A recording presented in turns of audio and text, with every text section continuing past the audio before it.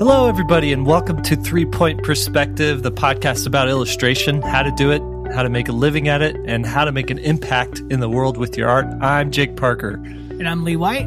And I'm Will Terry. And all three of us are professional illustrators, and we've been working for the last 25 years.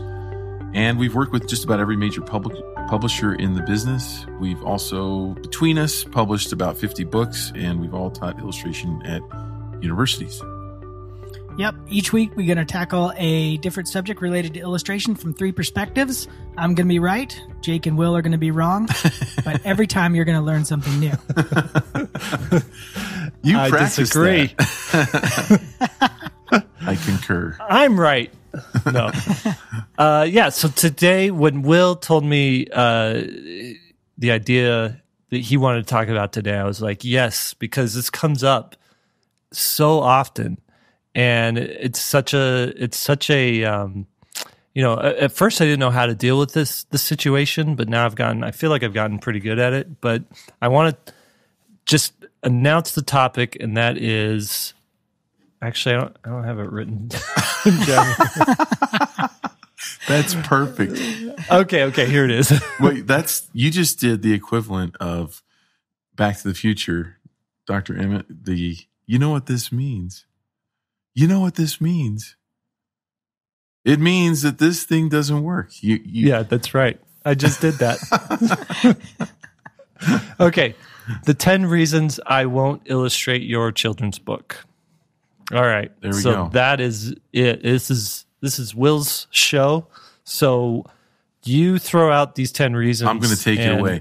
Lee and I are going to respond. And let me start out by saying that one of my fears in doing this topic is that we will somehow be perceived as arrogant or, privileged in some way, that we're calloused. And I want everyone to know that every single time I get an email where someone's asked me to illustrate their book, I kind of do a mental pinch myself moment, because it really is cool to be wanted, right? I mean, and that's how I look at it, is like, oh, here's somebody that's got a project that they love, and and they thought of me, or they thought of you, or they thought of Lee, or and in the illustration community, this is something that when we get together, it gets talked about a lot, is just how many people are out there that have written a book.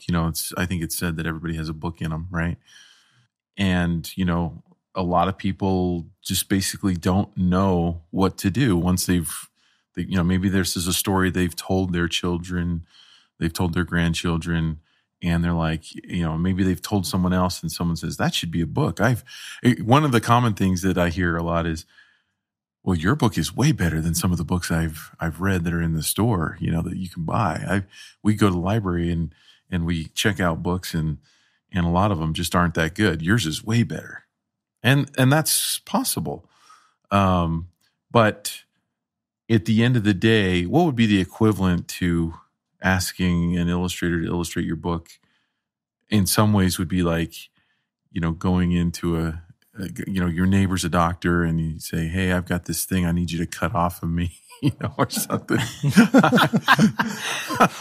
And here's how you're going to cut it. And here, I just need you to cut right here, So let's go through these, because there really are in a big way. I think this is just going to be looked at as like an educational podcast for those of you who might be in the situation where you have a story that you want someone to illustrate, or perhaps you're an illustrator or an author and you've got a friend that's been asking you to illustrate their book, and you can send them this podcast. And I originally made a video for my YouTube channel that kind of covered this, but I left out some things, and I thought it would be a good topic for us to kind of revisit. So I also separated out these 10 items into basically two groups. And one is for joint submission to a publisher, and the other one is for self-published. So, and usually when someone asks us to illustrate their book, they don't make that distinction. They don't say, hey, this is my story that I'm hoping that, you can illustrate, and then we will jointly submit this to a publisher, or I want you to illustrate this, and then we will self-publish it. Those huge details are usually left out. It's usually, will you illustrate my book? And there's the questions that are unanswered could take days to figure out. But, and so it's not a question that you can even answer yes or no to without knowing all these other things. So anyway, we're going to just kind of go through these, and I'm hoping to get some insight from you guys. And if you have any others that you think should make the list, then maybe there'll be 11, 12, 13 or something. The first one is bad protocol. So, and this is actually, this question, will you illustrate my children's book, is probably, from what I've heard, is the number one question that's asked or brought up at illustrator conventions, author illustrator conventions like SCBWI, which stands for Society of Children's Book Writers and Illustrators, which is the largest organization for authors and illustrators in the world, with chapters in almost every country. And I actually haven't. I'm going to insert a question here. I don't want to derail you, but I haven't been to very many of those. I've never gone as like an aspiring illustrator. I've just been invited as a professional illustrator to share, my experience and my ideas. But are they promoted or are they marketed as a way for artists and illustrators and writers to meet up and collaborate? Is that one of the angles that it's? I don't think they're marketed per se like that, but it sure is. I think implied, because you just have both sides together in one room at one time. So for a writer, especially an inexperienced one, you could definitely see probably the wheels turn, and they see all this like portfolio show, at those conventions, and then they're like, "Wow, that looks perfect for my book," and here's the person right here in front of me. So it kind of invites that idea. I don't think they ever set it up to where they say, "Hey, this is not the idea," which they probably should. So I think it's implied indirectly. And so anyway, this is probably the biggest, and I've heard them talk about this, is the most asked question is, an author will come to that convention and they'll say, well, here's my manuscript. I just don't know how to find an illustrator. How do I find an illustrator? And it's there that an editor or an art director from a publisher will, in their talk, almost always in the opening statement, in the opening talk, the editor will discuss that and say, now, at our house, we don't expect you to find an illustrator. We don't want you to find an illustrator. We find the illustrator. That's our job. And we pride ourselves in that. And you have to unpack that whole idea, you have to realize that a publisher is getting submissions from, thousands of illustrators around the world. And they keep those submissions. They have their house list of illustrators that they've worked with in the past. They have access to websites where illustrators advertise, and one thing that they really pride themselves in is matching up the manuscript with the perfect illustrator. And they see themselves as like, that's one of their major roles, is putting these two people together. And so when you jointly submit with another illustrator, the problems that it brings are multiple. One, you're saying, we think that we are a perfect pair, so when someone, so usually, like for you, Lee, like you've bumped into people before, right? Where someone said, "Oh, you illustrate children's books? I have a book," and they don't know, they haven't even looked at your style, right? Yeah, some have, some haven't. I mean, it's everything under the sun with that, right? But I mean, like, it would be the same as saying, what would it be the same as saying is like, I know where you should go on vacation. I know what food you should eat. I know what medication you should take. There's kind of blue sky in it without doing the actual proper research behind it. I don't know anything about you or any of your physical ailments, but you should take this medication because it worked for me. Or it's like, oh, you write music? Will you write a song for, this project that I'm making or something like that? Right. Like, you don't know if they're perfect, and you don't even realize they're a punk rock bagpipe band. Exactly, a punk rock bagpipe. That is actually the perfect way I would describe your art, Lee. It's like if you illustrated punk rock bagpipes as Lee White's style. Well, that's what I listen to a lot when I'm illustrating, so it comes through. So that's the biggest problem is that you're, the reason that these two people have found each other is almost because they bumped into each other somehow. They're neighbors or they're acquaintances, but they didn't bump into each other because their styles matched up perfectly, the writing style and the art style. So that's a huge reason why it's a no-no.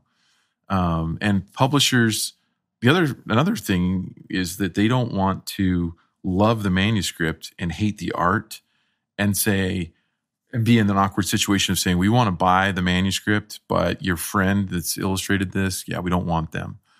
And then it creates all kinds of problems, potential problems. And so the publisher, you have to also understand that publishers have more manuscripts and more art than they can ever publish. They're in a good spot because they are sifting through, the best books and the chances of you finding an artist and creating a project that is just going to be perfect for them is just so slim that they will just dismiss it just because you did a joint submission. Now, having said that, are there any exceptions to that rule? There are exceptions to the rule, but I should add one thing to what you're saying here. One other reason why you shouldn't do that, the bad protocol, is that other than the art and the manuscript, there's other reasons why publishers pair people together. And that has to do with marketing considerations. Yep. And so sometimes if it's a new illustrator, they might pair him with somebody who's a fairly established writer. You rarely want two newbies on the same project. Right. So if it's a new author, they might hire somebody who's an experienced illustrator to carry that. And so if it's an unknown author and an unknown illustrator, that's a huge question mark for a publisher, and one that they probably won't go for because the financial risk is too high. And so you just can't anticipate what kind of marketing concerns they are going to be up against with your book. So just another consideration. That's a great point. There's so many things that are happening behind the scenes at these publishers in their meetings, and that marketing one is huge. Yeah, I was put on a book with a first-time author, and I had done 4 or 5 books, and that was the point was, let's put you with someone who has, somewhat of an online following, who has published some books before, and it was a good mix. The book ended up doing really well. She wrote a great story. I killed it on the illustrations. Was that the snowplow? Yeah, snowplow. Snowplow book. Yeah. Once you are an experienced author, if there is authors listening to this, then at that point you do start to have some clout and some say in who the illustrator is. Twice I've been picked out of a pool of illustrators that the publisher suggested. The author got to say who they like the best, and that's how I got the nod for doing that job. And so you do have a little more pull later, but not as a newbie. That's cool. Okay, so number 2 would be industry perception. And so if someone like one of us or any illustrator who has done multiple books through a publisher, let's say an illustrator has done 2 or 3 books, and then they work do a joint submission, it will look weird to the editors. Like, why, since you've already been doing this professional work, why are you now doing this weird thing of the joint submission? And so I put that on the list because it's like, you need to understand that, like, you're asking, it'd be maybe not the equivalent, but it'd be like asking a doctor to violate the Hippocratic Oath by working on you at home without, in some sort of violation, even though we don't have a Hippocratic Oath for illustrators. Maybe we should. Do no harm. Yeah. I'm sorry, but this illustration is hurting me. You violated the Hippocratic Oath of artists, and we will take away your artistic license. It is weird though, but I mean, like, you do have to keep, like, perception is everything in business. And That's important. And even, my agent has said Kickstarters, even though they can make a ton of money and you could do really well at them, they're still in the publishing world can be seen as, amateur, right? Mm-hmm. Like, oh, well, why are you working in publishing and then doing these Kickstarters on the side, right? How does that pan out for your entire career? And they look at book sales, and they look at the sales numbers of those previous books as to how much they're going to give you in advance on future books, and sometimes a Kickstarter thrown in there can mix things up with that as well. And I do think that part of the industry is in its infancy. It's just like a couple of years back. I mean, not even too long ago, say maybe 8 or 9 years ago, if you did digital work, that was kind of frowned upon. Just because it wasn't familiar with everybody, and the publishing industry moves very slow. Yeah. And so technology changes faster than the publishing industry accepts it. Now, if you do digital, nobody cares. I mean, it's just a kind of a foregone conclusion. It's probably more the norm than not.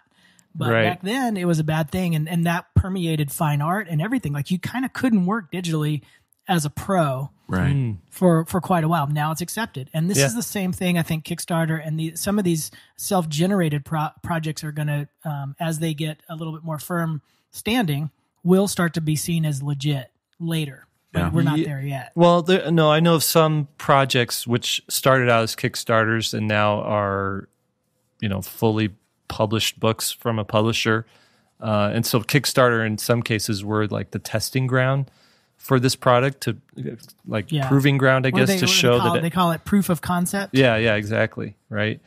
So I think the publishing industry is cognizant and aware of that. And you have younger and younger people who are not younger and younger, but every year there's new people coming into the publishing industry as older people retire who have a better perception of what Kickstarter is and what digital art is and all those kind of, how much it used to be that social media didn't even register for these guys. And now, if you have a larger social media following, that could make the difference in thousands of dollars on your advance, Yep. All right. Back to your list. Okay. So next, before I go, I should probably interject at least one book that broke the mold. And that would be the Frankenstein book, which is a parody of the Madeline, the old Madeline book by Nate Hale and Rick Walton, the late Rick Walton.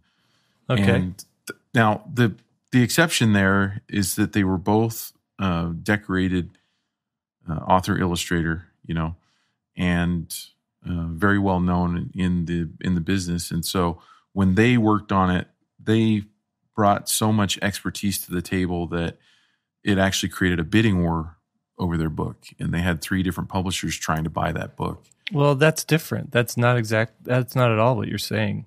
Like, that's 2 pros saying, "Hey, let's collaborate on a book together." Right. It's not right. It's 2 friends that are like taking all of the things we've talked about thus far into consideration.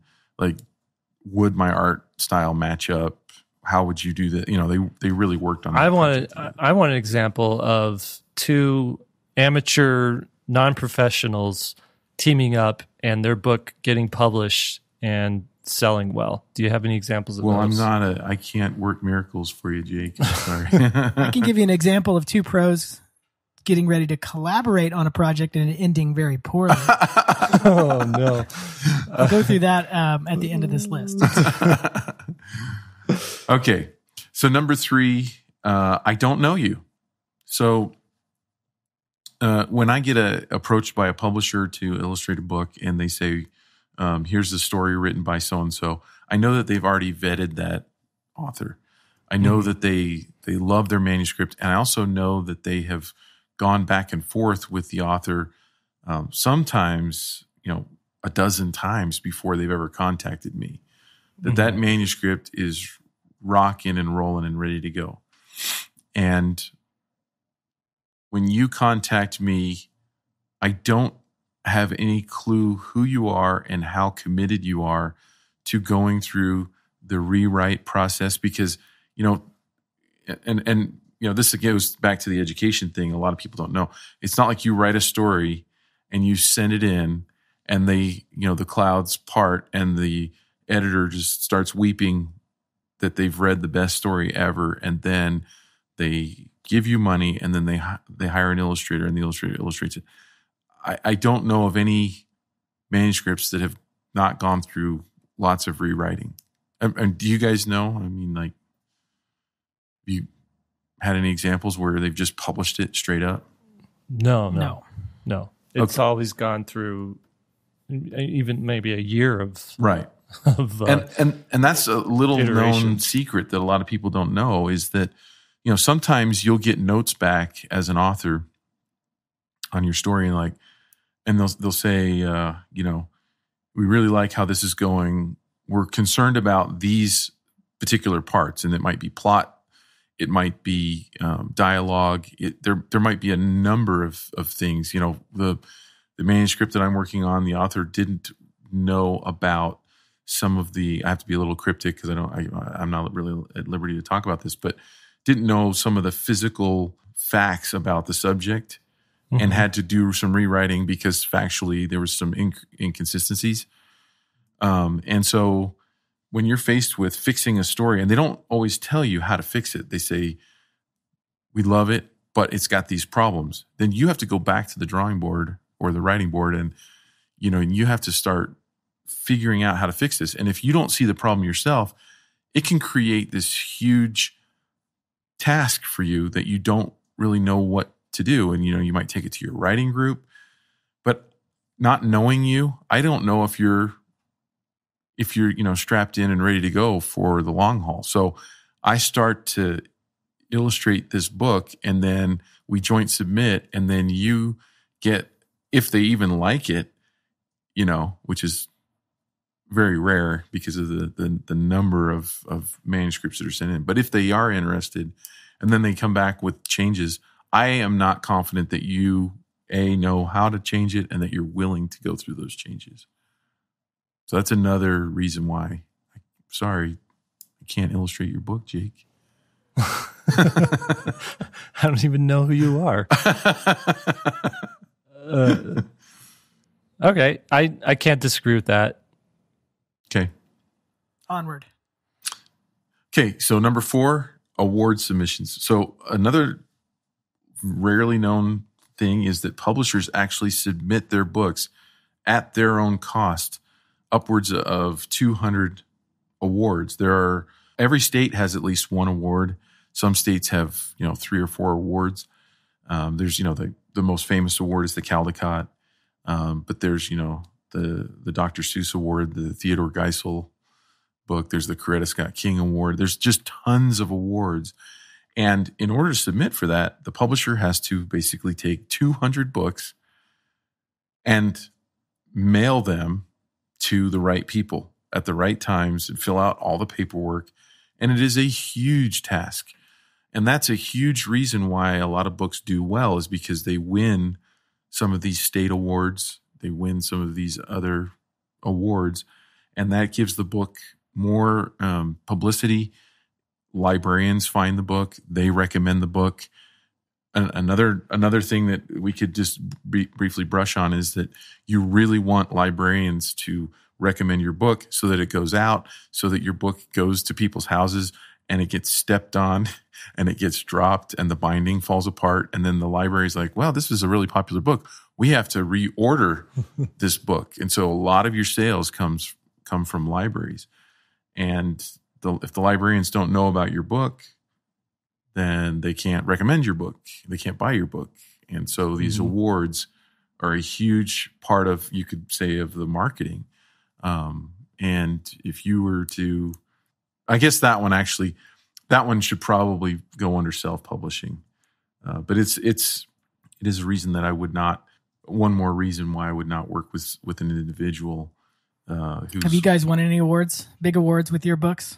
I think I've won like 5 or 6 state awards. Yeah, I've won a state award once. It helps. I won an ALA award last year. Which one?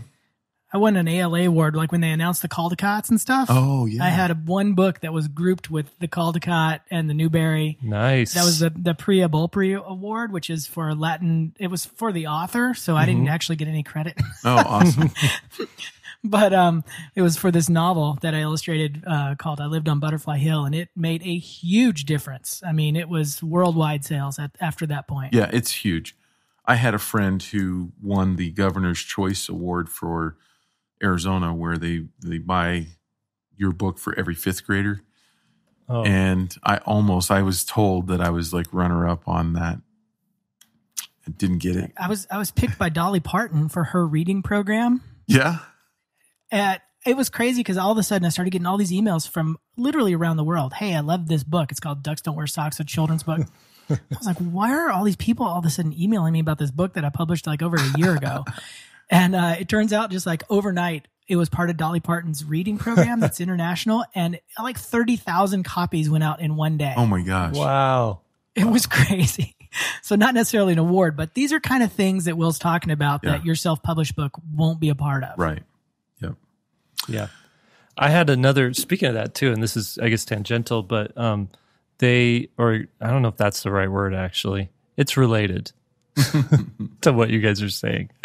I had, in Kansas, I went to do a book signing, and the Boys and Girls Club had bought 1,000 copies of the book. And so I went and signed 1,000 copies, and they distributed them to a bunch of low-income kids at low-income schools. And they all got a free copy of the book that was all paid for by the state. And so that was something that was specifically set up because the publisher had inroads with the right people at that state to do this thing. And they were saying, we need a book to give out to these students. And my publisher was like, we've got a book right here for it, you know? So that was a huge advantage to having me have gone to a publisher with that instead of, you know, kickstarting it or self-publishing it or something like that. The publishers are connected. That kind of leads me to number 5, which is reviews. Mm-hmm. And, you know, the publishers have relationship with all these review organizations like, you know, the School Library Journal, Kirkus and Publishers Weekly, and I'm sure there's more where, you know, your book gets reviewed. And that's huge too, because the librarians are reading those reviews, and if your book doesn't get reviewed, it's really not on the radar. Mm-hmm. You know, so that would also go under the self-publishing list. You know, and now that doesn't mean that someone who wants to self-publish doesn't have all these bases covered. You know, it is possible, but I would venture to guess that 99% of them haven't thought of all these things. It's more of a whim. You know, I wrote this children's book and I want you to illustrate it, but they really aren't thinking along these lines. So that number 5, reviews, would be a huge one for me. Making sure that your book gets reviewed. Number 6 is opportunity cost. And so, you know, Lee, if you get asked to illustrate a book and you accept that, you know, a self-published book, what are you turning down? What aren't you going to do? This is the biggest one for me. Like I know you could be successful on all those other levels, like submitting it and self-publishing and doing whatever. But me saying yes to your grandma's like bedtime story time turned into a children's book means I'm saying no to maybe working with this really celebrated author, or maybe working with this publisher that I've always wanted to finally get a book published with, you know, and instead I'm doing this project, which it could take me months to do all the illustrations for, and what will I have at the end besides whatever money that person's paying me, right?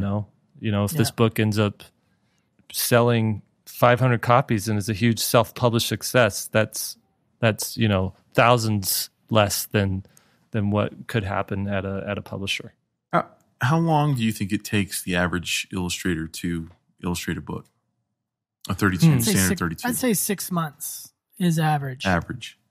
And we're faster All three of us. I know how long it takes you guys. Like Jake is like, it takes me like 3 days or something like that. 2 days. You have it down to 2 now. How long does it take you? 3 months. 3 months. Okay. And it takes me about a month. yeah, you guys are extremely fast. For me, the fastest that I ever did one from the all the sketches to the finish was probably 2 months. And I felt like that's all I did for 6 days a week. I didn't have a life. So really, it would have been like 4 or 5 months if it was spaced out into 8-hour days, 40 hours a week. But I think that's fair. I'll revise my answer to that. I didn't include all the sketches and stuff like that. As just for finished art is 1 month. Yeah. And I've done one in 1 month when I was working like crazy. And when I was doing it, I was like, never again. I don't want to, I'm not going to procrastinate. I'm going to get going on this. Let me add, as we move forward, so we're going to move from joint submissions into self-publishing. I want to add one more thing to the joint submission. Yeah. That I can speak to with a lot of experience now. And that is, if you do want to forge this path and you say, no, I accept all those things that we just listed and I'm still going to do it. I will still want to do it. The last thing I want to add to that is write a contract that's very specific on what you own as an illustrator and what you own as the author, speaking to both people now, assuming that there's 2 people involved, and what you expect out of it, and go in with your eyes wide open. Because what happened to me was I teamed up with a very well-known writer, and I had an idea for a book. And I brought this writer on. I said, hey, would you like to write this story with me? My understanding of that was we're going to co-write this book. But we didn't spell that out. So assumptions are very, very bad things. And the idea for the book, just to be clear, was yours. Absolutely. 100% documented there. So there's no question about that. And then luckily, you bring this author on so that you can, because you want to make sure that it's written better than you could? Yeah, I struggle with the actual words. I understand what the story is. I understand what happens in the story. But I thought to myself, I can maybe advance this. I don't have enough of a ego or a need to own everything myself. I thought maybe, am I hindering myself by struggling with the words? Maybe I can advance this project quicker and give it an extra spark too. I like working with people. That's why I work with you guys. I'd rather work with people than on my own. So I brought this person on, very, very well-known writer. And so my interpretation was we're going to co-write this thing and I'll illustrate it. But I didn't write that down. It was just assumed on my part. Her assumption was that she's now the writer and owns the content. And I'm just kind of a wrist. I'm kind of illustrating the story, but it's kind of her story now. Well, needless to say, this had a breakup that was not pretty because she thought one thing, and I can understand why she thought it. We never talked about it. It was, I'm not saying that she was even wrong. It was just not clarified. It wasn't specified in the beginning.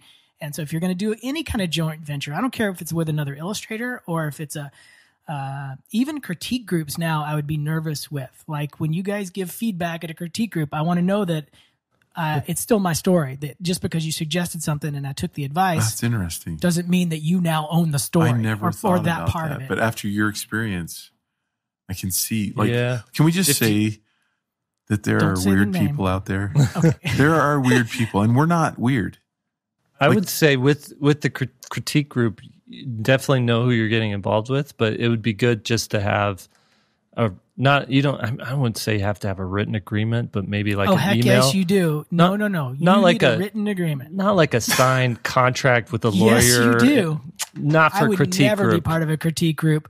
You have to understand, Lee is damaged goods now. I know. Damaged goods, but the good thing is everybody in the critique group side, it doesn't have to be like some crazy thing. It just can say that as we offer feedback, the original content creator owns all of their choice. This is one of those rare occasions where I think I'm going to side with Lee on this.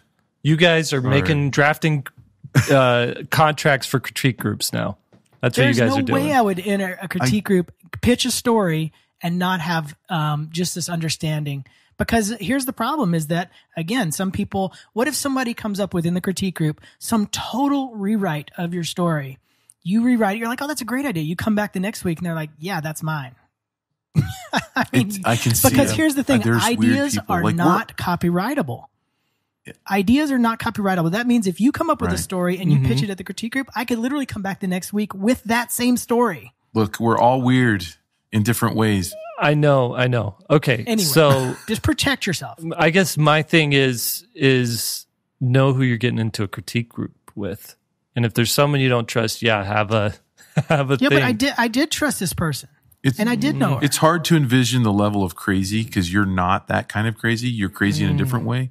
So you can envision your crazy, but you can't envision other people's crazy, and that's why the contract is there. Because it protects them too. By the way, it's not just yours. Maybe this is like aliens little Jake not wanting to face life.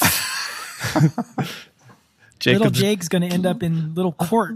Little Jake's growing up a little bit today. It's a sad commentary on the human condition. So I haven't done a contract with you guys yet. We share our ideas all the time. Yeah, we have an operating agreement. I've got an operating agreement for SVS, but not called Little Bot and Robin. It's about a robot and a little bird, but it's a robin. Okay. What about a little bot or a big bot and a little robin? Big bot. Big Bot and Crow is this cool story. And the big bot eats crow. Here's the actual thing: is the reason that project stalled out for several years was because someone published a book called Robot and Bluebird. No way. Yeah, and I had submitted it to publishers. And one day, like a student of mine at BYU was like, hey, there's this book. And I looked at it. It was published a year earlier in England. Oh, no. And I showed it to my agent. And she's like, oh, Jake, I'm sorry. And I was like, well, this guy totally copied my comic story for this book. And she's like, yeah, but you don't want to. What are you going to sue him for? I'm sure, how much money has this book made? It's going to be a lot of expense.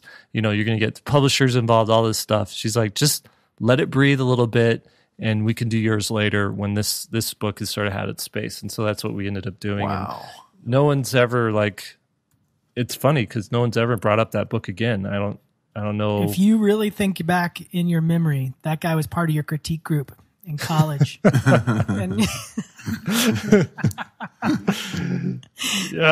it. Man. Okay, we're getting off track. Okay. Anyway, just be careful and go in with your eyes open. Each of you can take that to what it means to you. For me, it means a full-on ironclad signed contract.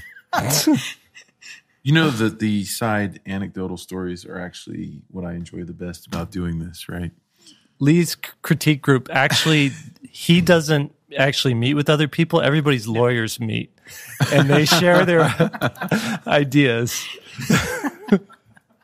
And then you get feedback from the lawyers on that's what's going on there. It's all vague. No details are said either. Right. All right. I'm gonna knock us back on track here. Okay, so number 7, we're going under the self-published category now, even though a few of those other ones really kind of fit under there. Professional production. So in general, you're not an editor, art director, graphic designer, production coordinator, or printer, or probably have the knowledge to know how to set up a book, to know things like page counts, pagination, just all the. Boy, there's so much that goes into it. And so in self-publishing, you kind of have to be overconfident in thinking that you can, forge ahead without these skills. And I would think most people that are going down the self-published route either aren't thinking about these or don't have the means, the money to hire this out to get it done right. And so you're talking about making a book that's supposed to compete with all the other books out there. And really, I think most people that want to self-publish are probably underestimating how good published books really are. Mm-hmm. This is my number one reason why I wouldn't do a project with somebody is that the author, and I'm going to say this, and I'm going to probably catch some scrapping from some authors, but you don't know what you're doing. Yeah. And that's the number one thing is that, yeah, you've written a nice manuscript, but how the author typically approaches the illustrator in these kind of ventures is, I'm now the art director. Oh. And they don't have the skills to be the art director. Right. I can tell you a funny story. Right when I was leaving Art Center, I agreed to do this self-published book. And it was we didn't have these great lectures for some reason at Art Center about should we do self-publishing or not. I just thought, okay, cool, I'm going to get a book. Right. And I was picked out of a lot of people supposedly. And so my ego was like in it. I was happy to do it. And it was this kind of Alice in Wonderland-y story. And I remember submitting the first sketches, and there was this cow character that was but it was an anthropomorphized cow. So humanistic qualities. And I showed the author, and she's like, my mom would never wear that, because the cow was wearing some kind of clothes. And she said, my mom would never wear that. And I'm like, what? And she said, well, that cow is based on my mom. And it was just, the whole thing got crazy because there was all this backstory that I didn't know. And she was just trying to drive this story, and for things that made no difference to the story. Like, it didn't matter if the cow looked like her mom or not. Which is the job of the editor to say, guess what? No one freaking cares about your mom. Yeah, these little subtle things of why you wrote a character. Right. Yeah. So I ran as fast as I could out of there. Luckily, I only had done a couple of sketches for it, but I saw the writing on the wall for sure that the whole thing is going to be like this. There's all these subtle things. And she knows, an author can't picture a scene the way that an illustrator can. Will's really good with perspective. Jake's good at perspective, and I am too. And so I don't do a lot of 3-point shots or worm's eye view shots, but I do consider them. And if they're going to make the story better, that's what I think of. An author does not have that visual vocabulary to be able to think of all these scenes and different angles and things like that, because they just don't have the training. So they should not be your art director. They should not be an art director at all. And then getting into production coordinator and how to print and all this kind of other stuff is a whole secondary thing. Oh man, and art direction is huge. When you see a lot of Kickstarter books, a lot of self-published books, it's the little things that most people aren't going to notice. Like, the margins are weird. They're extremely small or extremely big. They just don't feel like a regular or the book. Font. There's just the font is just off. Yeah. These are all considerations that graphic designers, basically went to school to learn how to do. And, what's funny to me is when someone approaches you in the email, it's a short email and it's basically, will you illustrate my book? I love your work. And that's it, And then there is no mention of, here's my business proposal. Here's who's going to print it. I vetted the printer. Here's who's going to design it. Here's who's going to edit it. Here's who's going to art direct you. None of that is ever thought of. So that's why that is number 7. Yep. Number 8 is a simple one, is royalties. Basically, we as illustrators, we work for royalties. We try to get royalties as often as possible, because in creating a story, creating the idea for the story and creating the art for the story, where a lot of the idea is nurtured and manicured in the art, the author and illustrator creating intellectual property, which could have a long life. It could go into being made into comics. It could be made into cartoons. It could be made into a movie. It could be there's all kinds of marketing that could go in with this, and so one of the reasons that we want to get royalties is because usually the amount of money that you're paid up front is not enough to sustain you in a long career if that's all you were getting. And if the project goes on to make becomes a multi-million-dollar project, the creators of the IP should go along for the ride, should be making some of that, right? And so, most people that want to do self-publish, they just want to pay a flat fee, And most illustrators that have established themselves just really aren't that interested in just working piecemeal work. We're really in it to throw a lot of mud on the wall to hope that some of it actually sticks and generates royalties to sustain us long term. I mean, that's my dream, and I would assume that's your guys as well. It's true. And once you see an example of somebody whose royalties worked out well, I'm not a good example of that yet.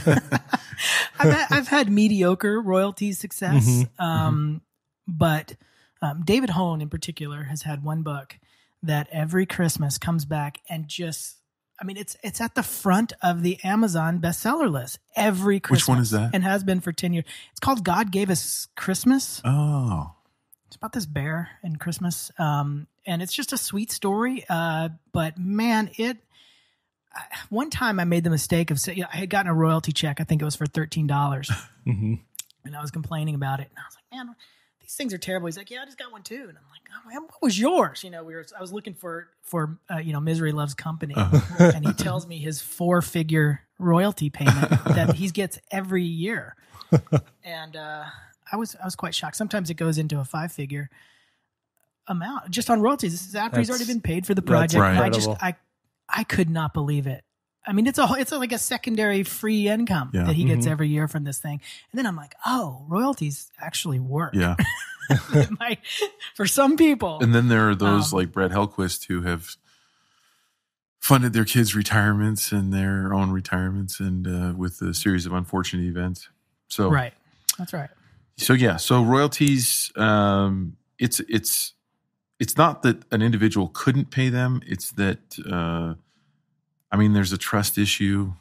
Like, how are you going to track the sales? How are you going to track it? Like publishers, the bigger publishers have a portal where you can log in and actually see your sales anytime during the year. And you can see, your next check, what it's going to be. And so there's that. Number 9, distribution. And basically, it's like, if you're going to self-publish and you're going to get, a couple thousand books delivered to your house, what are you going to do with them? This is a huge issue. This is one I'm just learning the hard way. Yeah. How are you going to move those? Where are you going to sell them? Did you know and think about getting an ISBN number on the book so that you can sell it in stores? How are you going to get stores to take it? A lot of stores won't take a self-published book. Like Barnes & Noble will not carry them. So it's not like you can't imagine, if you've never done this before, you can't imagine the scale of one of these books, both literally and figuratively. Like when I got the email they were shipping my book after it had been published, they were shipping the book to me, and the shipping weight was 2,500 pounds. And I'm like, that was the first time that the scale of it hit me. Mm-hmm. Yeah. That I'm going to have it's huge. Literally a ton of books. Yeah. And I'm looking at my garage going, oh and no. Your run from Kickstarter and my run from Kickstarter and Jake's, those aren't even big book runs. No. 2,000 books. 2,000 books. And I got 3,000 books from my Antler Boy book. That was probably the most I've gotten in one time. They were hardback, so they're thick. And it took up my basement. One of the rooms in my basement was books. I have a storage unit for mine now. Yeah, same here. My I'm renting out a house for my books. I'm just starting to get some of my garage back as we go through those little books, Nice. That's actually Jeff Smith when he was self-publishing Bone, the Bone comic book in the 90s, and it was doing really well. But he just had so much stock of the book that he actually bought the house next door to be the storage unit for all of the comics. Wow. And now the house's equity has made more than the books ever did. So. Probably. So you're not a distributor and you don't have relationships with distributors. So no. I should add, now that we've gone through royalties and distribution, a part of those two equations and the last one that Will's going to go into, which will be money in a second, something that lines up with all three of those that doesn't happen with a self-published book is foreign rights. And that's a big one for the last 3 books that I've done. They've gone into Korean, they've gone into Chinese, they've gone into Japanese. That's a really good point. That's number 11. I've never thought of that one before because I just got the Little Bot and Sparrow in Chinese. Yeah, that was just delivered cool to me. see that when it's all the different. Our list goes to 11. Yeah. Okay, so money. Number 10, money. You probably just don't have enough. You probably don't understand. Like I know that most people, and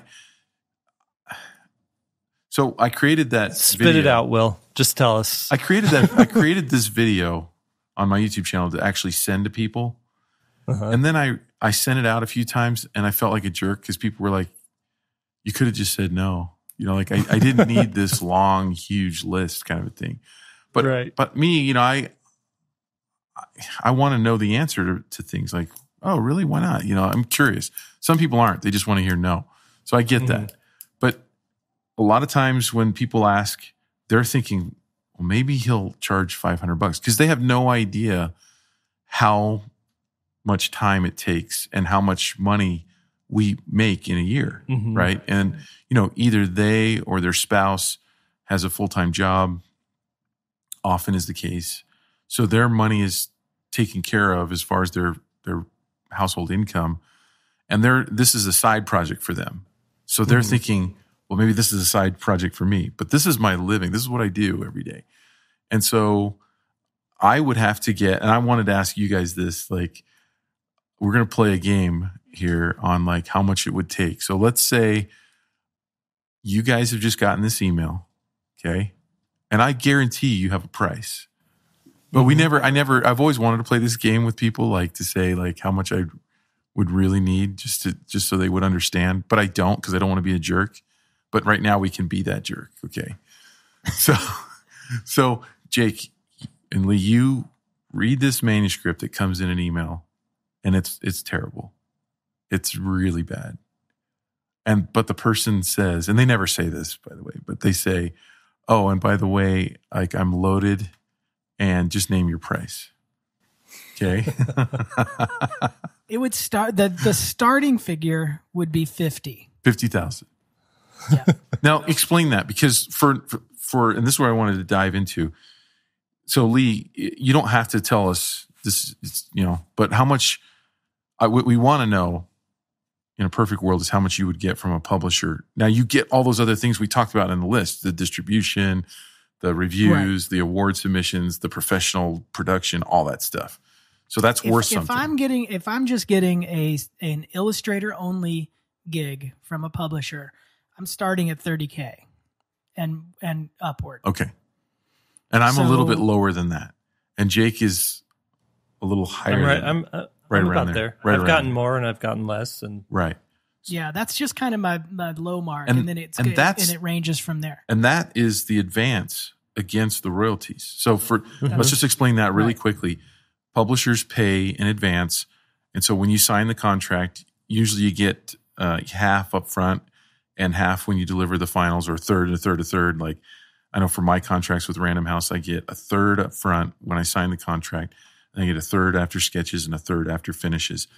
And that money is called an advance, and that money has to be earned back through royalties. So in other words, I won't get any royalties until that amount is reached on what I would have gotten, and then I start getting royalties. Mm-hmm.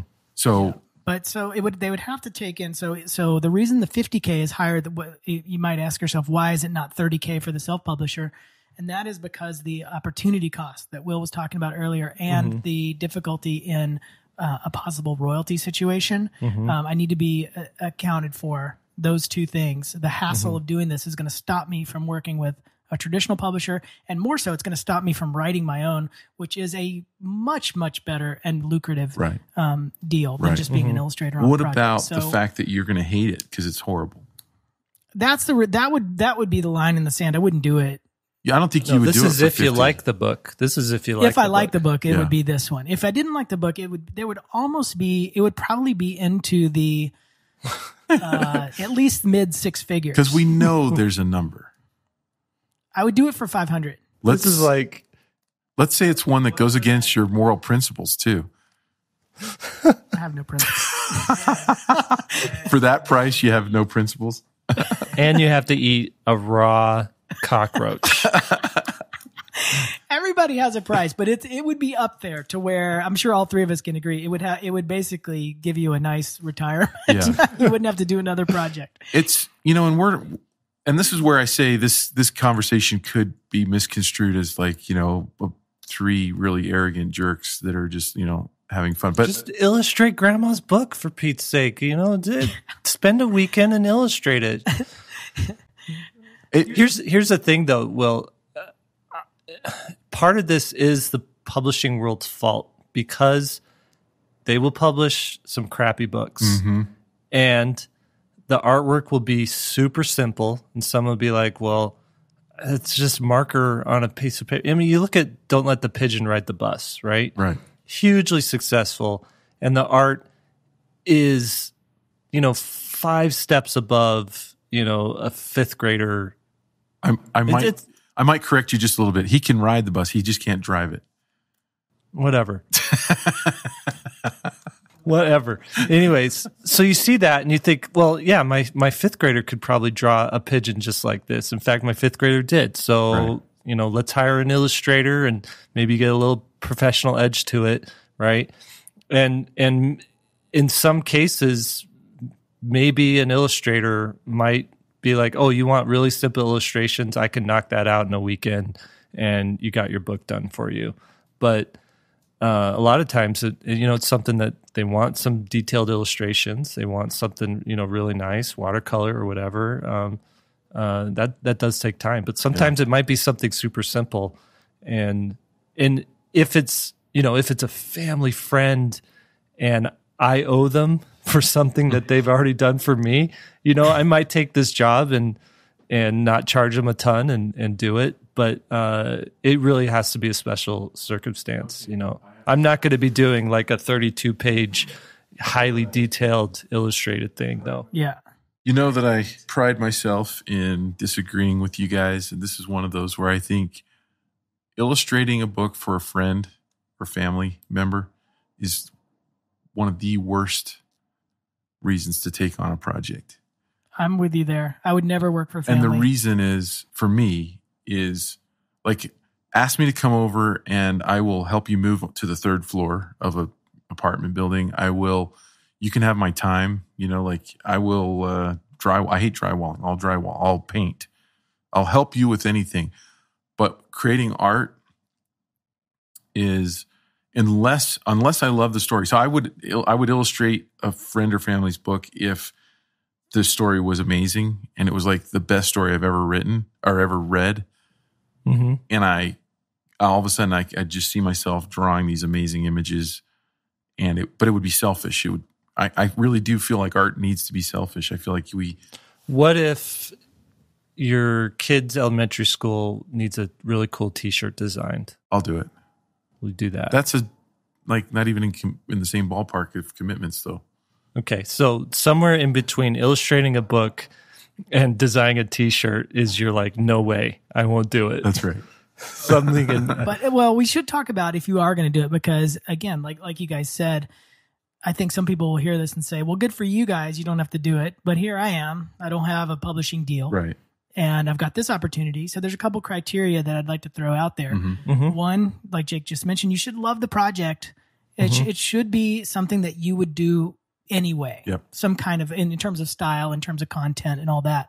So make sure that it's not just something that you're going to be like agonizing over because you don't really dig the content. And let me interrupt you for a second. But for me, creating artwork or trying to create artwork with an assignment that you hate, I would rather be I'd rather be, having my eyeball scraped. You know what I mean? Like, it really is hard. I mean, you think it's like, it doesn't matter. We can just draw whatever we want anyway. No. But I agree with you. It's like nails on a chalkboard to me, man. Gosh. To do something that you don't like. So make sure that you really like it. And then when you set up your agreement, because you are going to set up an agreement with a contract, I'm assuming all of you are nodding your heads saying, of course. Make sure that the author or the person who's writing it doesn't own the entire project, doesn't own your work. Right. And then if they're going to lowball you in terms of pay, which they are going to do that, even though it probably won't work out later, so go ahead and set up a royalty, because royalty and advance work together. And that's a real important concept. Even when you go from working from a self-published person to a traditional publisher, if a traditional publisher doesn't have much money, that's when I start licking my chops and looking at that royalty payout. Yeah. So like if instead of 30,000, they have only 5,000. Well, now I want 50% of the royalty, some kind of huge amount. And so those two go hand in hand. And it's important to understand that, low advance, high royalty, or high advance, you can lower that royalty, but you should definitely own the work. Don't give away your work. Mm-hmm. Yep. So the last thing that I kind of wanted to end with here is after I turned down these people and say, hey, it was really flattering. Thank you so much for asking me, but I'm really busy with my work and yada, yada, yada. They will email me back and they'll say, well, can you recommend someone? And again, that goes back to, I don't know you. I don't know what you like. I really, don't know your manuscript, but I'm going to recommend an illustrator that out of all the different styles out there, you should use this person because they're available or because they're the best style. You know what I mean? Like, it doesn't make any sense. Good point. And I just thought I'd throw that in there, even though I know that I will still get this question. I get asked to illustrate someone's book, I want to say almost every day. It's amazing. Now, all three of us we've put ourselves out there online, and we do YouTube things. We do a lot of social media stuff and a lot of school visits and so we're easy to find. But I know that when I talk to other illustrators, they're getting asked a lot too. And so anyway, this was an interesting topic to kind of go over. And it is. I've got a new technique on answering that question, Will. What's that? This was huge. I think it was from the book. There was one book that me and Jake were both listening to. Not The One Thing, but one of those productivity books. And something they said in that was really stuck with me. And that is, if you get an email, it doesn't mean you have to answer it. And, oh my God, that was so freeing. And so now when people send me that, and I get a lot of them too, I just don't respond. And I feel a little bit guilty every time. But then I also kind of smile and love the feeling that I don't have to type that out. So for what it's worth, anyway. So if you write me to do it, I'm not going to respond. Let me ask you this. What if you're a kid in high school, you have aspirations to be an illustrator, you are working like a minimum wage job at Sonic, you're fry cook. This is me actually when I was 16. And then someone's like, hey, your mom told me that you love illustrating. I've got this children's book idea. I'll pay you $100 per illustration to do this.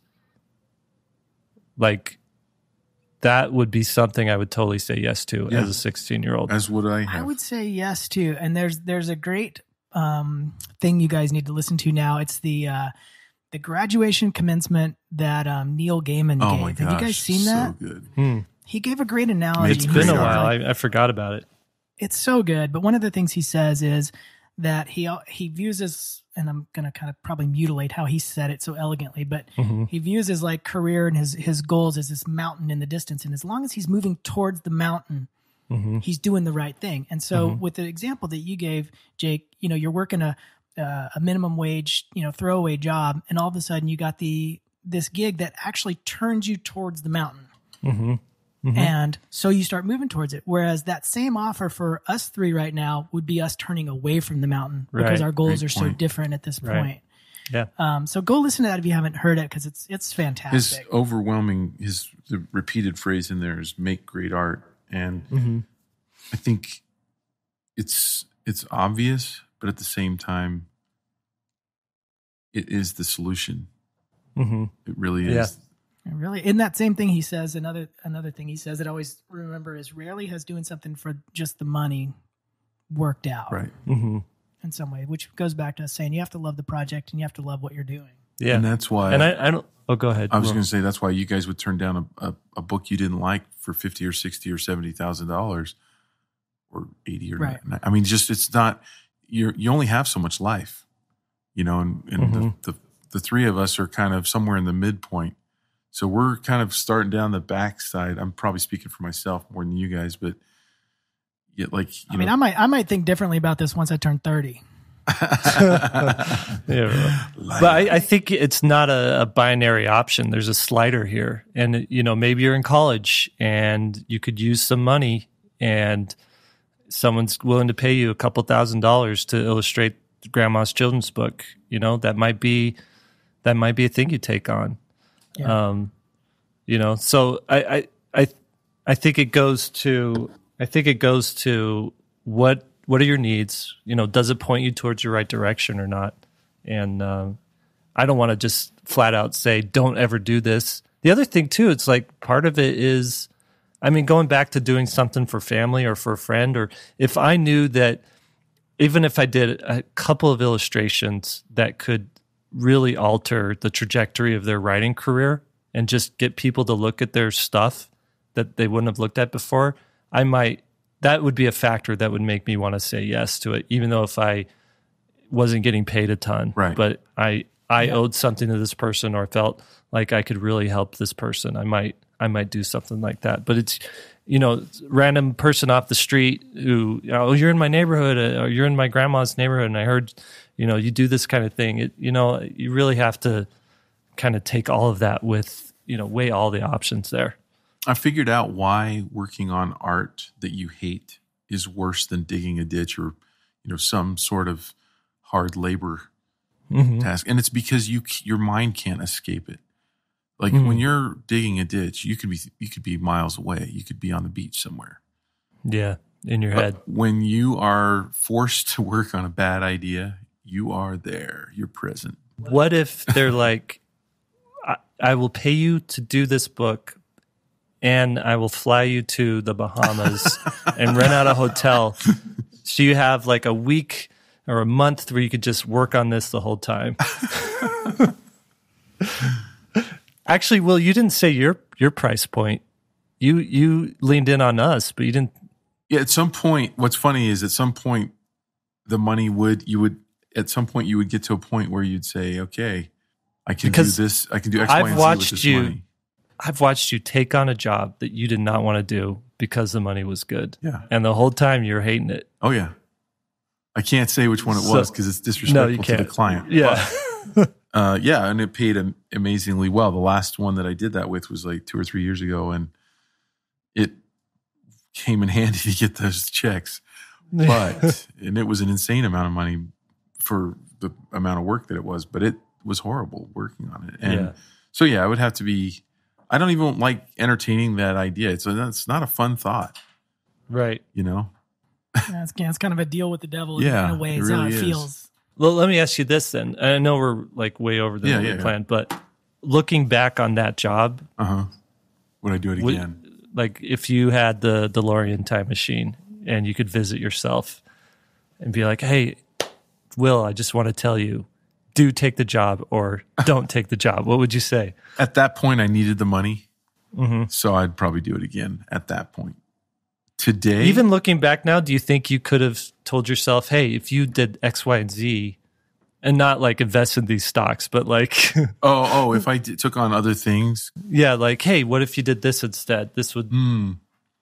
I'd have to know what that was. I think it has to be pretty concrete.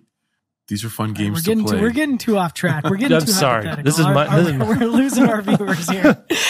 Let's wrap it up. I hope people aren't watching this podcast. They're not viewers; they're listeners. Oh, that's true. These are the reasons why I'm not going to illustrate your book, but I still like you, and I still am flattered, and I still think that you're awesome, and I really hope that you will get some more education on and submit that book to a publisher and figure out how to satisfy your itch to become an author, and that might include self-publishing. It might include finding an illustrator. One suggestion, a lot of people ask me, where should I go hunting down? And some people are smart. They'll say, well, I know you're really advanced in your career, blah, blah, blah. So could you recommend somebody, or where to look for an illustrator, and if you've got $500 or $1,000, you just don't have enough money. If you've got a little bit more than that, maybe you go to a college and ask, some people that are really looking to, illustration students that are looking to make a mark. But any illustrator that's kind of working in the field unless they live in another country where cost of living is really low, they're probably not going to be able to do it for a few $1,000s, And just to give you, maybe just to throw this out there really quick, a starting advance is anywhere from $5,000 to $10,000 for a brand new illustrator with a publisher, a small to medium sized publisher, the $5,000 to $10,000 range. 10 to 20 is kind of a bigger publisher starting out, and then it's up from there. So, plus royalties. Yep. Plus the whole marketing engine of that publisher and all their distribution connections, all the goodies, and all the editing, all that stuff. All right, let's take wrap us out, this up. Jake. Okay, thank you everybody for listening to this podcast. I learned some things here. Little Jake grew up a little bit. I'm drafting up some contracts right now. All right. 3-Point Perspective is made possible by svslearn.com, where becoming a great illustrator starts. Your hosts have been Will Terry. You can find him at willterry.com and follow him on Instagram at willterryart on Instagram, and check out his videos on YouTube. Just do a YouTube search for Will Terry. A lot of good content there. Lee White can be found at leewhiteillustration.com, and check him out on Instagram at leewhiteillo. Posted some great stuff on there. And I'm Jake Parker. You can find me at mrjakeparker.com. On Instagram, I am at Jake Parker. And I'm also on YouTube. You could search out some of my videos on YouTube as well. So if you like this episode, please share it around, tweet it out, mention it on Instagram, call your friend on the actual phone and just say, hey, listen to this episode or listen to another episode. We'd love it if you subscribed on iTunes. That way you never miss when one of our episodes drop. And if you're on there, just leave a review. We would appreciate that. We want to know what you think of this episode, and other people want to know what you think of this particular podcast. If you're wanting to join in on this particular discussion, we have a forum on svslearn.com where you can log in and post about your thoughts on this episode in its own thread. So chime in over there and let me know your thoughts. And thank you, everybody. We'll see you next time.